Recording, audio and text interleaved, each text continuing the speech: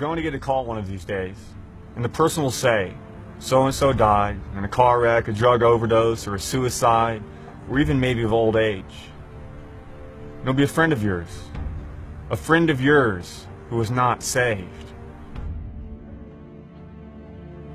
And right after you get that call, you will hit the floor weeping with the reality that that person that you knew, that person that you studied with, yet you never cracked your Bible, you never told them about Christ, that person is in an eternal torment in hell. And you can't even begin to comprehend or imagine it. The unending, the everlasting torment in hell. And it's in the presence of the Lamb. It's so scary because the wrath of God abides there forever. No one can imagine that. If anyone worships the beast and its image and receives a mark on his forehead or on his hand, he also will drink the wine of God's wrath, poured full strength in the cup of his anger. And he will be tormented with fire and sulfur in the presence of the holy angels and in the presence of the Lamb. And the smoke of their torment goes up forever and ever, and they have no rest day or night, these worshippers of the beast and its image, and whoever receives the mark of its name. Yet the night before all this happened, you sat at Starbucks with your friend, and you assumed it was the loving thing to do, to not talk to them about Christ. You didn't want them to get upset. You didn't want a debate to happen. You didn't want them to be convicted. Do you believe that that was a loving thing to do now? Was it the loving thing? To hide in the fear of rejection? To protect your reputation? That's not loving. That's loving yourself. It's not loving your friend. It's loving yourself. It's loving yourself more than the truth of what Christ did. To tell someone about it no matter what they say to you. After all of this happens, you'll be left highly motivated. You will have this incredible urgency to tell others of Christ. There will be a burden. There will be this burning burden and this yoke. Why? Because you got woken up. That realization, that reality which you tried to hide from for so long was presented to you again by God. And you were so convicted, you were so overwhelmed with the truth. This video is to wake you up. 2,000 years ago, Christ gave His life and became sin for those who repent and turn to Him.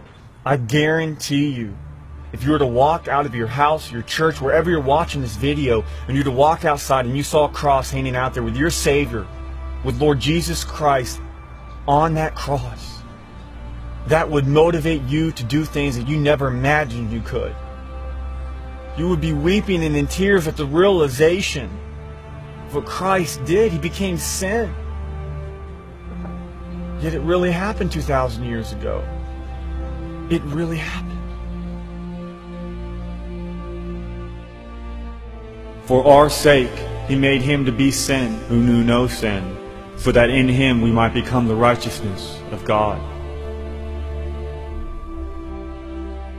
If you truly believe that what happened on the cross truly happened, if you truly believe it did, then ask yourselves this one question. Why do you not live like it happened? Why not? Why not? Why not? Why not? Why not? Why not? Don't wait for the day to come when someone you knew that was not saved, that was living in sin, gets killed, and then it wakes you up.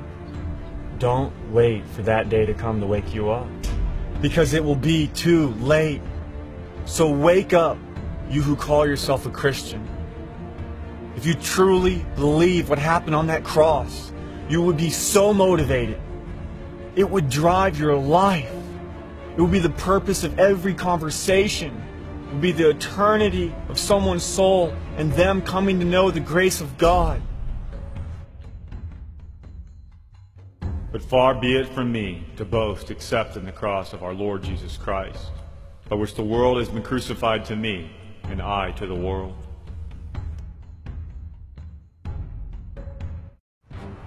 If a friend of yours hopped in front of you when someone was about to shoot you and took a bullet for you, you would be so motivated afterwards. You would tell everyone about what that person did. At your funeral, you would stand up and let everyone know that they took that bullet for you. You would tell people about it because it's amazing that it actually happened. If you truly believe on Judgment Day that Christ is your substitute, that He will take your place, the righteousness of God will stand there in your place, in your stead. If you truly believe that, you would be gripped with it. You would be so motivated to tell others about it. Because it's that amazing. One sin in the Garden of Eden threw the entire world into this dilemma. Yet all we've done our whole lives is sin. God should have sent us all to hell. That's what we all deserve. It's amazing what God did. Do you truly believe it happened? A day will come in your life when someone you know will die, and you will sit there and ponder on the idea that you could have talked to them that last time. You could have said to them that last sentence about Christ. Yet it never happened. It never happened. And it will burden you. And it will cling on you. And you will feel this unbearable pain.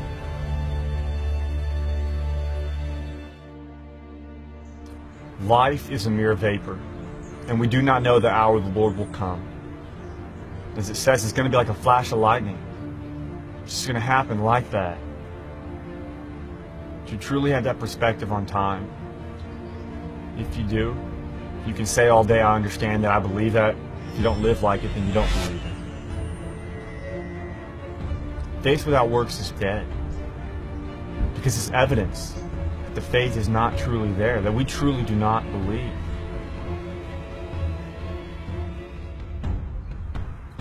Don't account your life of any value. Don't account it precious to yourself. The only thing that matters is the gospel getting out, is Christ being testified to. And it should be your eager expectation, your hope, your drive. That you will not at all be ashamed, but with full courage, now as always, Christ will be honored. He'll be magnified. And he'll receive the glory He deserves in your life. Death is nothing. Death is a gift. When you die, you go to heaven, you see Christ.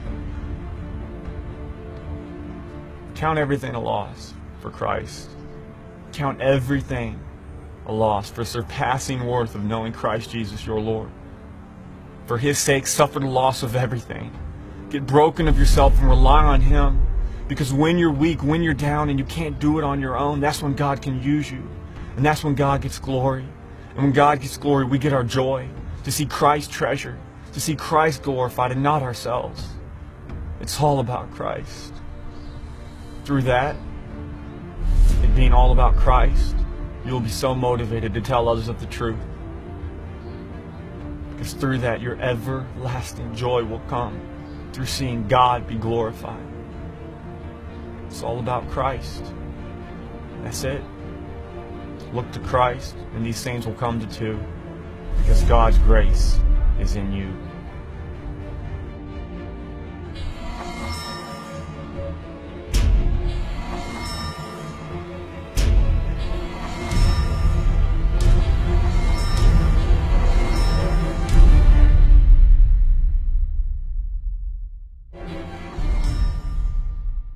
Matthew 24 verse 44.